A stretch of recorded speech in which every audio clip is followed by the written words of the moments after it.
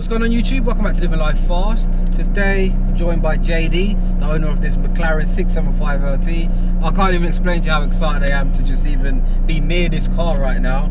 I know it's not much of like a supercar channel. A lot of you are like, Ricky man, why are you filming so many supercars? But you can't turn down the opportunity for a 675 LT. Definitely McLaren's probably one of my favourite supercar brands. I used to watch a lot of Formula 1 and Mick Hakkinen, McLaren days. But JD, so you're the owner of Prestige Performance London, and yeah, he just basically invited me down to go out in the car. So yeah, come check all the cars out. Yeah, enjoy the video, guys.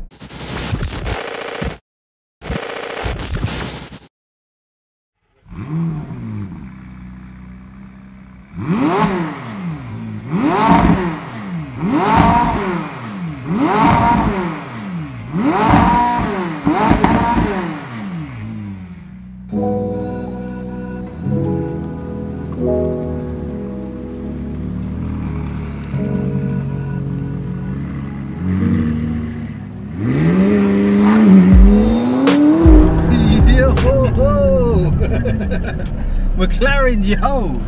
Yeah, no, about 300k, man. 300k, yeah? Oh my god, this is the. I always say it's the dream. It is, man. It is. But compared to compared to all the other supercars, man, this is the proper driver's car. Yeah, it is. Man. And this is obviously an LT, which it stands for long tail, doesn't it? Yeah, long tail, yeah. So it's got the active air brake, right? Active aero, yeah. Yeah.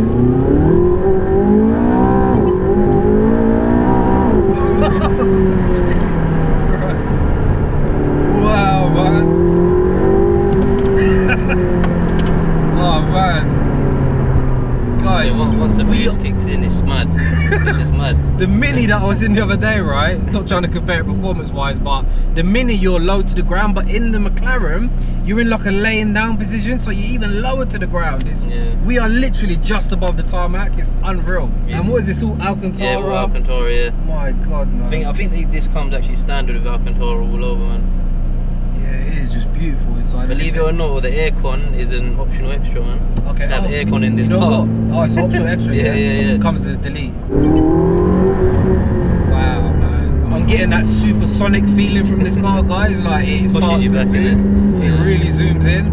I know that I do a lot of tuned cars on the channel, but for brutal acceleration, I don't think you're gonna really touch this. Like, what does it do? 0 to 60? It's in the twos. Like, wow. Yeah, it's crazy, man.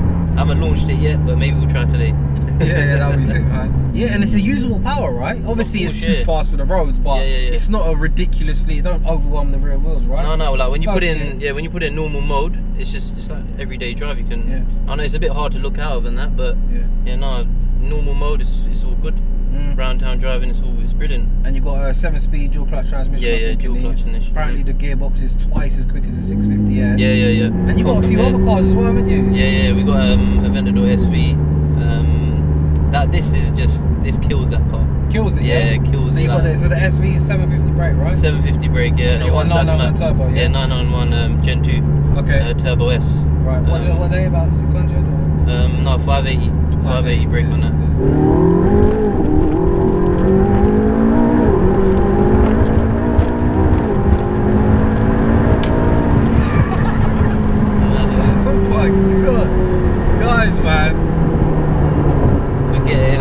Don't watch the beard as well, yeah? Some of you are like, yo, Ricky, man, cheer him up.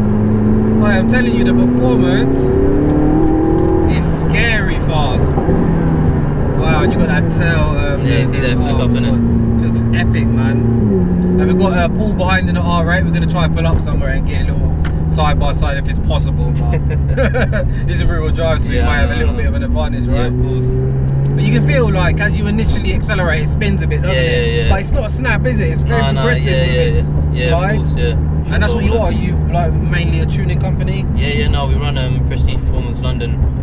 We've got a rolling road, dyno and everything like that. Mapping cars. You do a lot of Mercedes as well, right? You work with MSL a little bit? No, we're linked with MSL. We're the Essex branch. Okay. So you're really good at tuning Mercedes, yeah? I'd like to think so, yeah, man. So it's a V8 twin turbo, I think roughly 524 pounds of torque. Yeah. I think also first gear, you're limited, the torque or the power's limited. You even feel it as well when first gear, when the second gear comes, it just the way comes it pulls fully on, yeah? Oh, it's honestly, sitting in this right now, it's insanity, man. So we got Paul next door. Paul. we might have a little opportunity. Yeah. Let me get the camera out. How do you want to do this? Oh, he's launching it, look.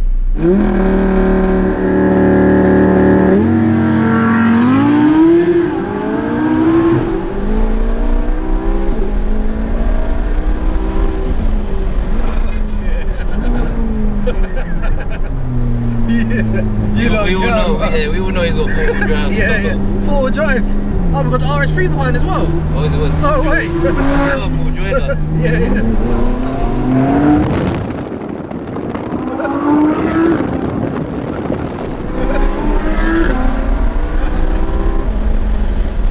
So we've got stage 1 RS3. This is a car you tune. What are you saying, Paul? Yeah. Let's do this.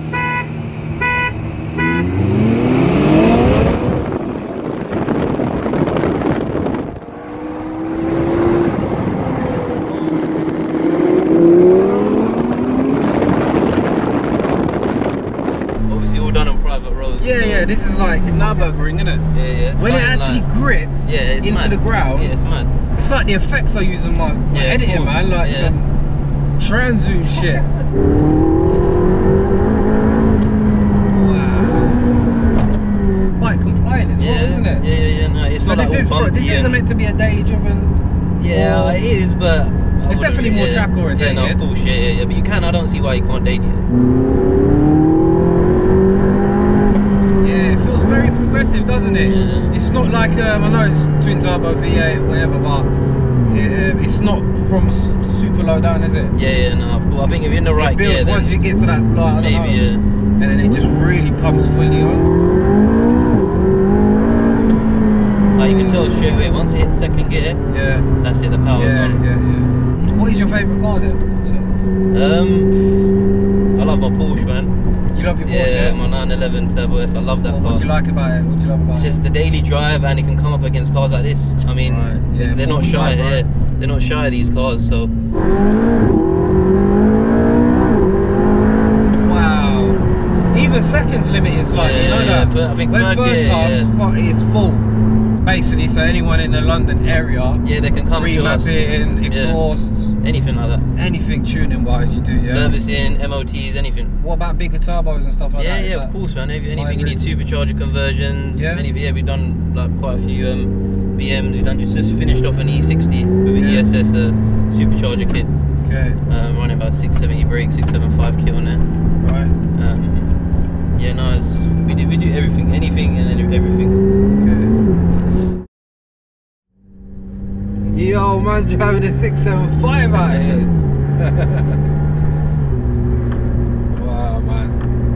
Proper agile, isn't it? That is just like perfection, isn't it? Wow.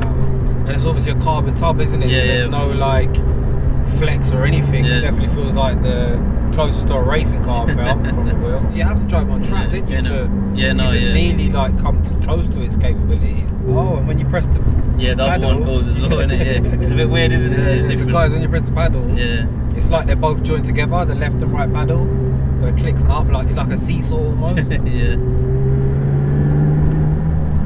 it's pretty comfortable. more comfortable than the Mini I filmed the other day. Oh, is it? Love to take this on track, man. It's got to hit track, man. Yeah. I don't know about that, man. This wheel's like a nice width. It's nice and thin. Like I find there's some M cars they're a little too thick. Yeah, too big to get a grip on. This is like nice. It's very driver orientated, isn't it? Everything's very central.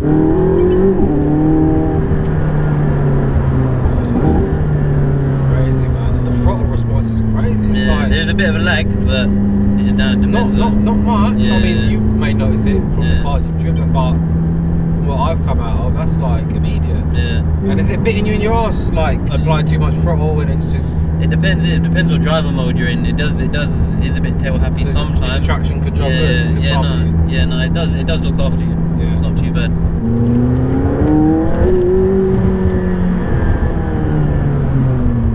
Brakes are really nice as well, aren't they? You can really step on them. Yeah. I can't believe how low we are to the ground, man. It actually feels like we're in a P1. Not that I've been in a P1, but these shapes are just like a P1, aren't they? Yeah, no, of course. Guys, come man, we need to hit that 1 million subscribers, man. We need to open some donation bank, or I don't know, man. We need to get Ricky into a fucking... No, no, man, take mine whenever you want, man. Yeah, man.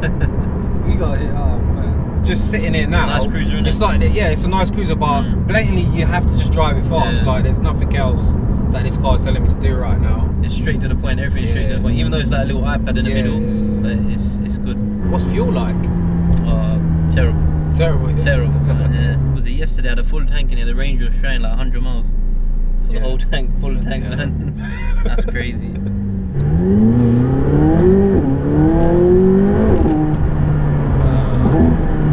It's such a controlled power, you know that. It's harnessing that power so well. Kind of what the JB4s do, don't they? Like you can limit torque and tune it yourself. Massive respect for letting me drive this car, man. Massive respect. Jeez. Man, stepping up the levels out here, man. Approaching that 100k. Wow, the wheel feels so nice. The width is perfect, you know that. Alright, so guys, we're going to end the video there. We're actually going to go back down to the unit. And what we're going to do, hit up a dyno or... yeah, we're going to grab Paul's RS3, put down the dyno and see what we get out of that. Yeah, and then after that, we jump out in the 991, right? Yeah, of course, we'll go out in the Porsche as well. And we'll go from there. So guys, man, stay tuned for the next video. Remember to still like the video, subscribe if you're new, and see you soon. Thank you for watching. Bye.